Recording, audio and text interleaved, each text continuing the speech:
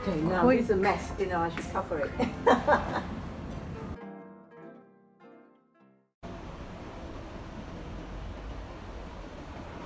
My name is Winnie Davies, and I study fine arts at the University of Hong Kong. And I continue to do my master degree in design in Hong Kong Polytechnic University. I choose here Fotan. That was actually after the trip. I went to Beijing with my sculpture teacher. We met all these professors from Central Academy in Beijing, and they show us their home, like the villas at home, and all of them got their house and also a studio, built next to their own home, right? And so huge, and they can do that like in China. They can do that. They provide very good facilities for the professors, so they can have their own sculpture studio there. All right. So that's how I met, all these great masters and the studios. That's why I thought, whether I could do that in Hong Kong. Fortan, since it was like late 1980s to early 90s, and Hong Kong government like built up this Fortan area.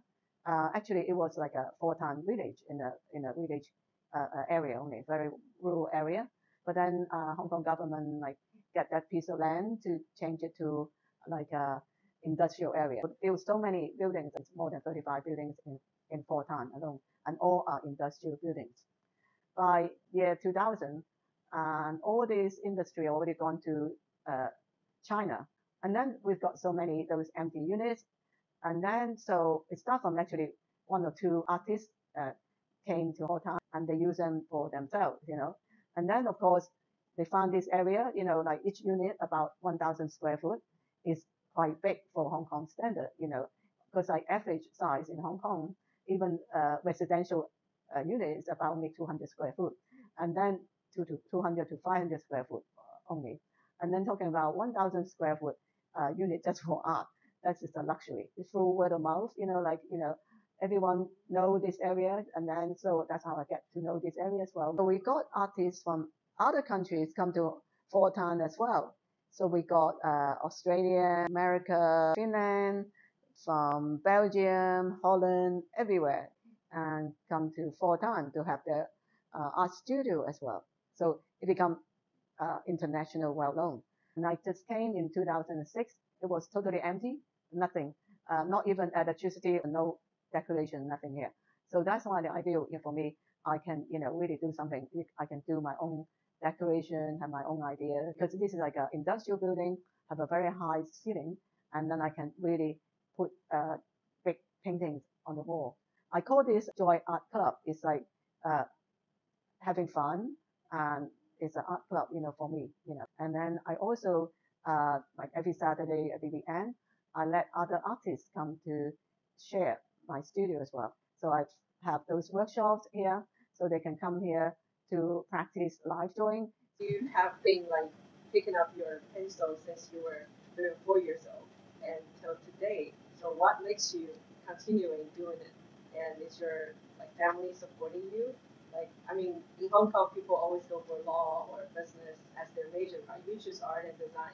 So can you tell us a little bit about this? I think it was just like natural. I just like art, since I was young, right? That's what I think I always want to be an artist. And actually, my mom, those kind of older generation, they didn't think of it, they have to, pursue, to do art or anything. But and they don't even not pushing me or doing anything anyway. So that's why I got the freedom. I mean, they don't really like encouraging, but they don't discourage, in that kind of idea. My parents, they're not like typical like Hong Kong people pushing them to study business or all kinds of things like this. They're quite laid back. I think things has also been changed a lot. Like after like decades, we have so many. Well, not so many, but we do have some schools here. Like they offering art and design majors as well. You also graduate from Hong Kong U and Hong Kong Poly U. So can you talk about like some majors that they offers or the majors that you went to and also the ones that you work with now?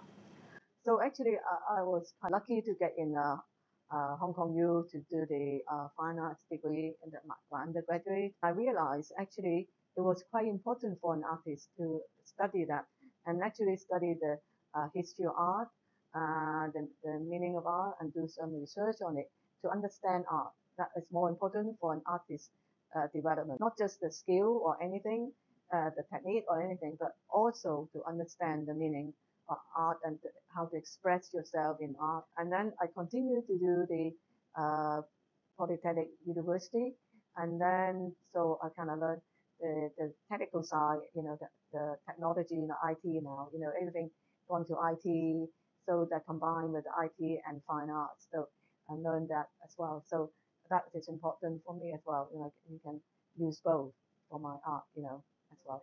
How about the ones that you are working with right now? Yeah, and then now I carry on like teaching Sunderland University, the BA in graphic design, and then I find that it's very useful. What I've learned, I can teach my students because the Sunderland University, the BA in graphic design, my students are studying in Hong Kong, but the degree is over. They will have the same, degree. And then all the curriculum we teach them is all follow exactly the same as UK. In graphic design composed of two different parts. One is called the design project, and the other side is a research base. So this is a dissertation. So then it's very important for an artist now, especially for designer and everything. If they've gone to the higher level and they've gone to like just not just a designer, even just learning being a designer, you got to understand, you do the research, learning, understand the philosophy and the psychology of design as well to meet the client needs. And that's why it's important to learn that and to the academic side as well to kind of support for a designer to go beyond the management level, and then they can be like art director and that kind of level as well. The good thing is the students in Hong Kong, they can study in Hong Kong much cheaper, and then they don't have to go to the UK, but then they can get the same qualification. Well, I think that's really one of the reasons, like some of our kids, from England, they apply in schools in Hong Kong for a better or cheaper tuition fee. Mm-hmm. And also it's very close to mainland, right? It's been really competitive. Yeah.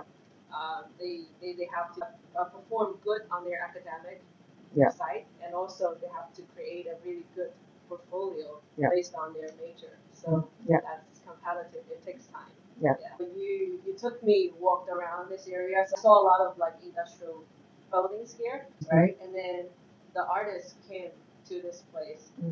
So where do you see this art community in 10 years? Since you've also been, seeing its ups and downs. So where it goes in your perspective?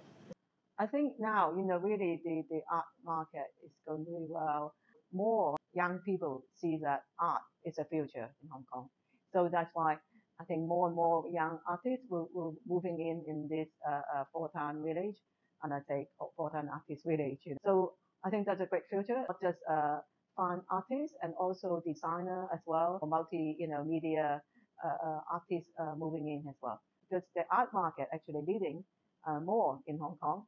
They're getting more kind of opportunities for artists to learn, study art in Hong Kong as well.